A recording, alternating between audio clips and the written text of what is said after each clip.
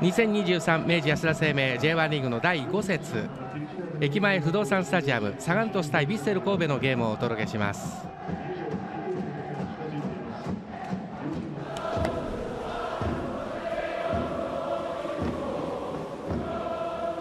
さてサガン鳥栖の今日のスタートのメンバー、今日はワントップはまた小野裕二を使ってきました。3試合ぶりのスタメンになります。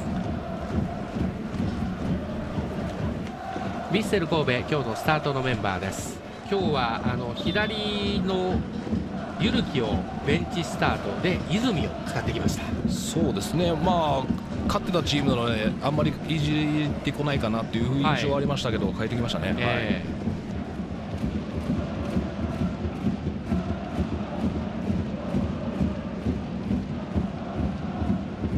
ここはスペースにアバウトに入れました。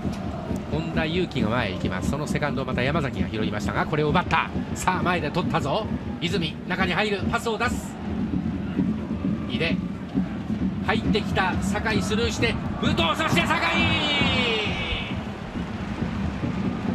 インサイドに入ってきました酒井。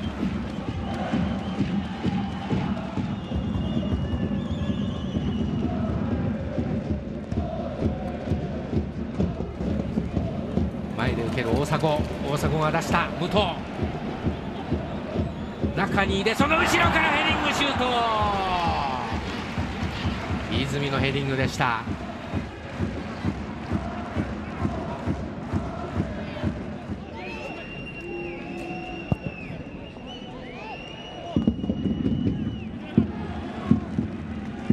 サイドチェンジうまくいきました。泉中に入ってシュートを狙う。見事に決まりました。泉の J1 初ゴール、得意の形で決めました。得意の形、中に切れ込んで、そしてシュートを決めました。ルーキーの泉 J1 初ゴール。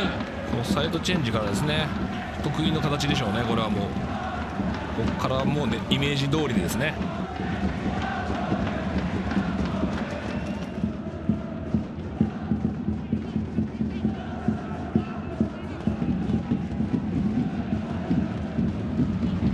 泉から酒井を落として山口のシュートです。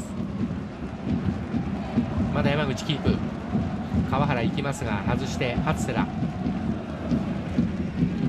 井出かわした。右足のシュート、バグイルギューファインセーブ。これは井出のシュートも良かったですが、バグイルギュのファインセーブです。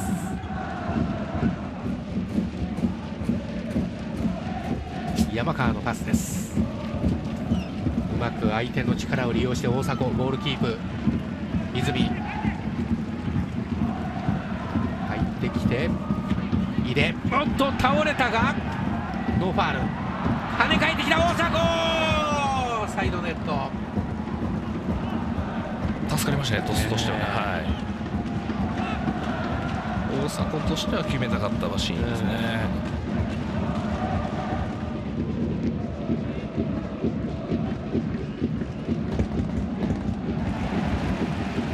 本田風知、体ぶつけ合いますが取った。タッチラインギリギリのところです。さあ中に2人、西川、その中央にも小野がいたんですが岩崎、さあ深いところへえぐってクロスを入れる、ヘディングシュート、枠には行きませんでした。小野のヘディング。今シーズンは開幕戦湘南戦でゴールを決めている小野です。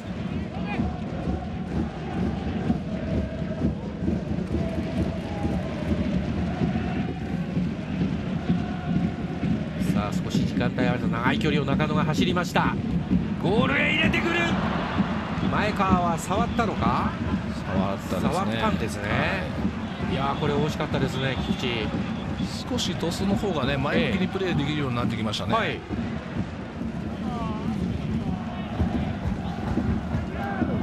入れてきて、ここも大迫チャンスになる。酒井ボレーシュートは浮きました。中野がね、最後しっかり寄せていったので、そこの意識した部分はあったと思いますけど、コーナーキック続きます。ヴィッセル神戸、初戦今度はアウトスイング。ヘディング、大迫のヘディングシュートはわずかに左。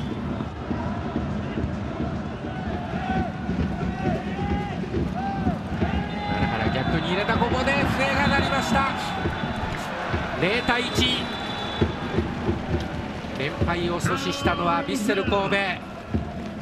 これで5試合終わって4勝1敗、勝ち点を12としました。